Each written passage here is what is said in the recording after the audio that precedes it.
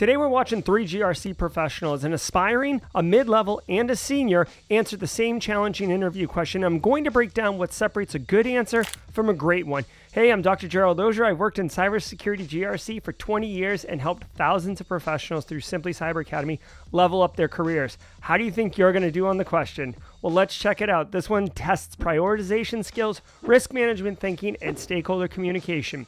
Your organization has identified 50 high-risk findings from a recent security assessment. You have budget and resources to address only 15 of them this quarter. Walk me through your process for prioritizing which risks to remediate first.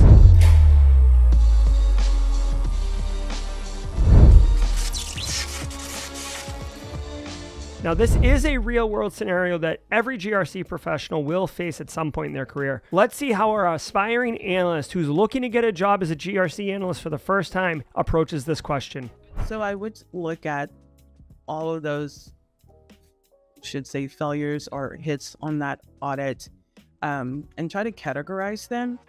Maybe even see if I can include some of those others in the 15.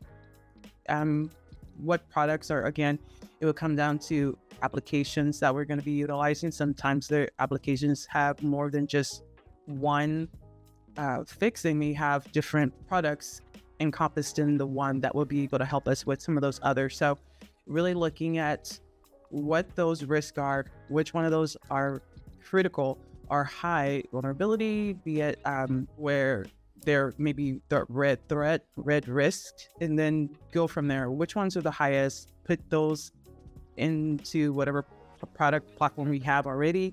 If we're getting new products, what other ones we can add? And then also seeing out of the remaining, 35, if I can add those to some of the ones that are high risk to, include them in that under an umbrella. All right, so she did a great job here. She did talk about prioritizing based on how critical the risks are. So I definitely understand that she's trying to identify which one give the biggest risk reduction for the organization. Another thing she said that I really appreciated was, is there any opportunity for, fixing one problem or addressing one risk that would actually also address another vulnerability that would be outside, kind of getting more than that 15 just by virtue of how she selected it.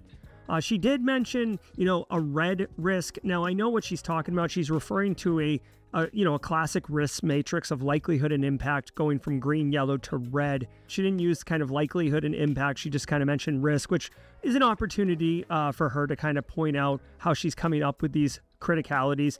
Obviously, she kind of at a large scale talked about the criticality, but she didn't really mention, internet facing versus internal and, the value of different vulnerabilities in different areas of the organization. Now, she did mention which applications and which business. Would have liked to have seen her kind of go in a little bit more on, if a business impact analysis had been done, like how do you know which applications are going to be mission critical and stuff like that. Great opportunity, but, fine answer. She definitely is, in the right vein of what we'd want to be hearing here around prioritizing the higher risk ones to the organization. Okay, now let's see someone who's got about 3 years of GRC experience in the healthcare industry and how he handles this question. The way that I would walk through this, and then I'm going to close my eyes because I'm thinking about a spreadsheet or my desk or a dashboard. The first thing I want to understand is not just... I appreciate that he said, he's closing his eyes in the interview, but I appreciate that he explains why he's doing it. Honestly, you can do whatever you want in the interview that's within socially acceptable parameters, but if he just answered this question completely with his eyes closed and hadn't prefaced it with why, I probably would be like, what is going on? So I appreciate that he did that. And I take it they're all critical. There's 50 critical findings. High risk. Okay. Obviously, I want to know, what is the likelihood that this finding is going to impact our business operations? And then I want to know, well, if it does impact, what is that impact going to look like? Is it going to slow things down? So we're already seeing right away, again, I didn't know he was going to do this, but the first analyst, the one who's aspiring, she mentioned risk, but she didn't really talk about likelihood and impact, going deeper into that. And Jesse here immediately, it's the first thing he's saying is like, all right, I got to understand what the likelihood is, and then if that happens, what is the actual impact? Kind of unpacking what the risk really is of these vulnerabilities. Is it going to be a full compromise? What I really want to know is, so I'm thinking, I want to remediate the 15 that are going to have the most impact to my organization. There's 50 compliance findings. How many of those are systems that we don't use on a regular basis, that maybe the high risk, the likelihood that it gets compromised just isn't high enough? So I want to understand who has the highest. Okay, so another thing he just did there that I really like is he's actually giving tangible examples of what a lower impact would be, talking about an internal system to the environment that isn't as mission critical as other ones. So very, very heady, insightful, and 100% on track with what you would be doing. Likelihood, where is the greatest impact going to be within our environment? So Jesse did great there. He did dig into how we understand risk and likelihood and impact. I appreciated hearing those terms. He did talk about, mission criticality and understanding that maybe an internal system that isn't really important to the business is a far less important area of focus than maybe something a bit more mission critical. As far as constructive criticism, his answer was really short. He did answer the question, so you can't fault him on that. But it would have been nice to see him go a little bit deeper in understanding. So he talked about, there's only 15 that we have budget and resources for.